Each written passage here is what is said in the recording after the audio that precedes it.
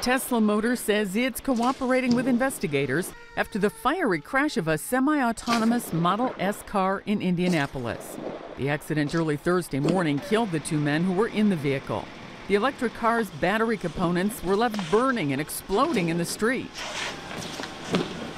It's unknown if the car's autopilot system was turned on. Tesla says it's unlikely because the system would have stopped the car from going faster than 35 miles per hour. The company says damage and witness statements suggest it was going much faster when it hit a tree, slammed into a building, and caught fire. When I crossed Illinois Street here, this car just pummeled past at a high, erratically weaving and hit that tree and like it flipped. Next thing I know, exploded and big ball of fire. Indianapolis police investigating the accident are looking into whether the autopilot system was a factor. Sandy Kozel, The Associated Press.